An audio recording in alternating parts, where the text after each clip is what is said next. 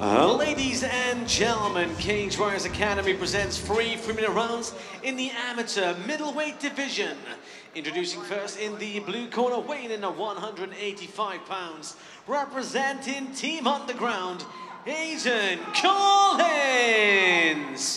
And his opponent in the red corner, weighing in at 185 pounds, representing Padova Team, Taki. Welcome back, and we're back into middleweight action here. Cage Warriors Academy 30 between Aidan Collins, 1 and 2 out of Team Underground with those black cycle shorts and knee pads against Taki, 4 and 3 out of Padova Team in the black Hayabusa shorts. 3-minute rounds. Referee Dan overhead, he gets us back into the action, and here we go. Straight away, you say a big difference in physiques, height, reach, and it's Taki who immediately locks Collins up.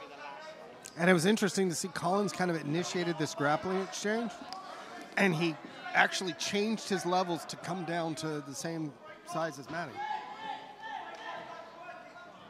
A low blow here, I think, in the early going.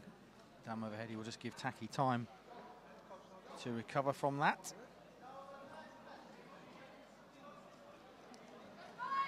An occupational hazard of this sport.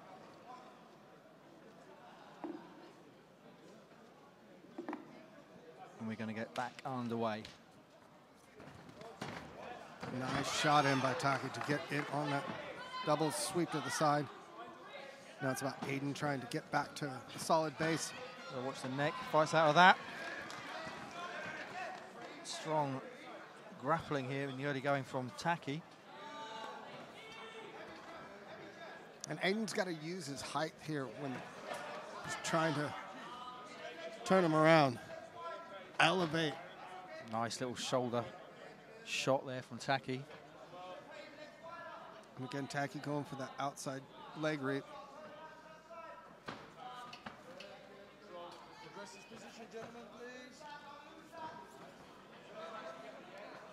Taki now on the legs, but Collins threatening the neck. Big slam there. Double leg, but good job by Aidan to get back to his feet and keep a hold of that head. I mean, he's got a chance for a bulldog choke. Taki stayed onto that double leg trip. Good stuff here from Taki, and you mentioned bulldogs. Taki is coming out like a bulldog here. And he's done the smart thing. He stepped over that arm. Now he gave it up to try to get to mount. But Aidan doing a good job of trying to lock him down so he's not taking a lot of damage in this mount position. But Taki's got his head in the right spot. Now he steps over fully into mount, and here he can land some big shots. Collins trying to escape.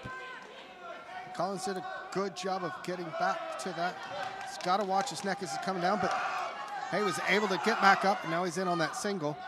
And using that to distract as he throws the right hand up top. And he gets separation. But again, Taki dives straight back on the legs. And he takes a good, clean shot and gets deep in on those legs. He's able to get that lift. Ooh. Nice dump.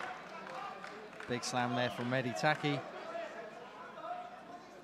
Now he's putting his forearm under the neck, into the throat of Aidan Collins here. And when we left you before the break, we were in pro fights. These are amateurs again, so if you're wondering why this round seems to be flying by, that is because it is 3-3-minute rounds. Taki going old school and just putting the hand over the mouth. Something I do in the room all the time. And there we go then, Taki finishes the round strong. There we go then. Going to get back into action here, second round. Dan overhead, just checking both fighters have got everything they need. And we will get back to the scrap. Aidan Collins, Taki. And again, but good work there from Collins to... Ooh. And this is what I'm talking about. Collins was trying to time it. He knew the takedown was coming, so he threw that high kick. And good job controlling the head now. Nice work this from Collins. He looks to stuff this takedown. And Taki's in luck, but Collins, again, clears free. And he knows what's going to happen, so he's throwing that kick. I still think an uppercut might be a more effective because he has the opportunity to circle away when he does it. He doesn't put himself in this kind of position. He's definitely trying to time that kick, though, isn't he, as Taki goes for the shot. Got to be careful he doesn't catch him with the knee. Here we go then, Taki back on top, looking to lock the legs up. And he looks to be creeping towards mount. He's almost there.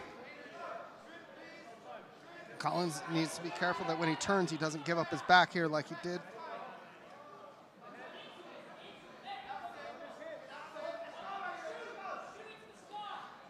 Taki with a hammer fist from top. And he's settling in.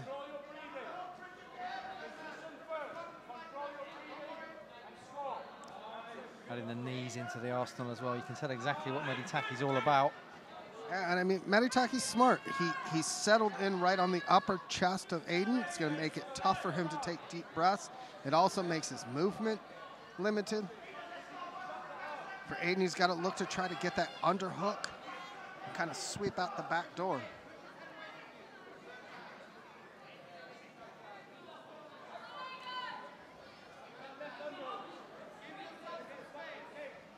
Mehdi going with a deep waist lock on the far side, and that's helping to control when Aiden starts to move around.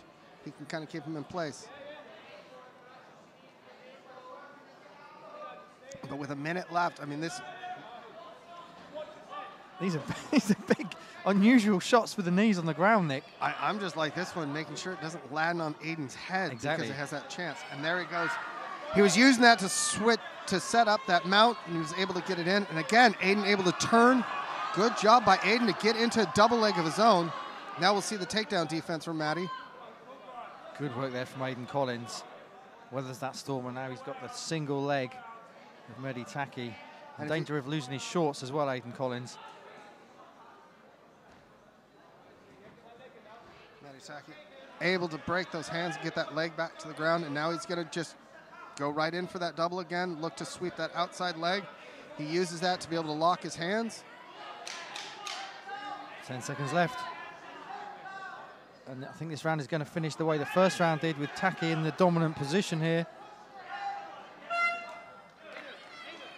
Now, I'm not coaching. I'm just saying if it was my guy, this is what I would be telling him what to do.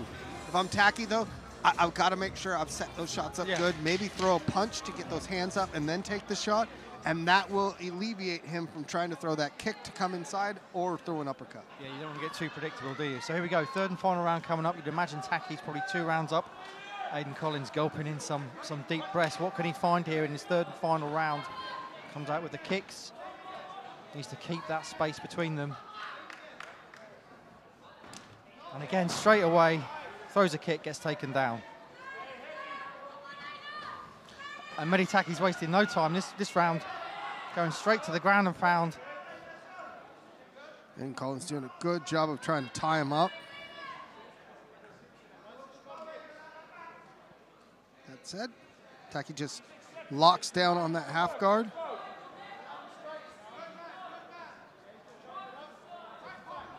Able to take the back. Aiden's got to be careful that hooks don't come in. He's doing a good job of blocking with that elbow, and he's using the side of the cage, his right side of his body on the cage, to make sure he doesn't. Oh, big slam again from Mehdi Taki. Impressive grappling here from this young man out of Padova team. And one of the things about Mehdi Taki is the amount of wrestling that he's been doing. You can tell this is just muscle memory.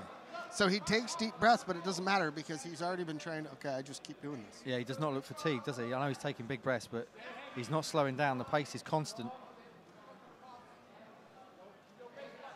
And he's settling in well. I mean, now it would be a good time for him just to look, to kind of post out, maybe try to capture that arm, start throwing down some punches off of that. There's opportunities that he has here.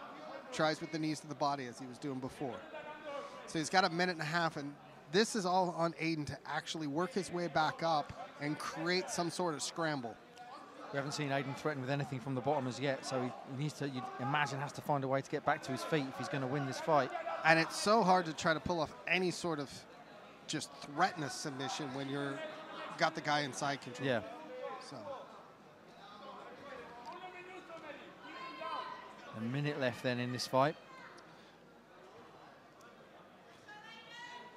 And Taki is just relentless, making Collins thoroughly uncomfortable on the ground here, throwing all sorts of shots, just keeping him occupied.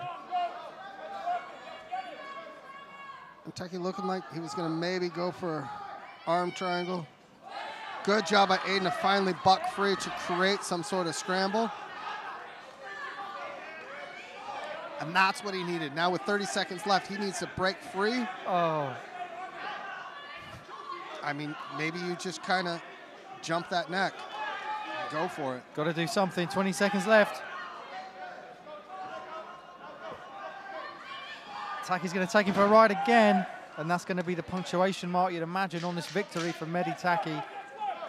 Yeah, great bit of grappling by Mehdi Taki throughout each of the rounds. And he put the fight exactly where he wanted the fight. Yep. Bear in mind, I am not a judge. I don't have any control or decision-making abilities. I'm just saying what I said. Ladies and gentlemen, after 3 rounds of action, we go to the judges' scorecards, who scored the bout 30-26, 30-27, and 30-26. All 3 in favor of your winner by unanimous decision. In the red corner, Mehdi Taki.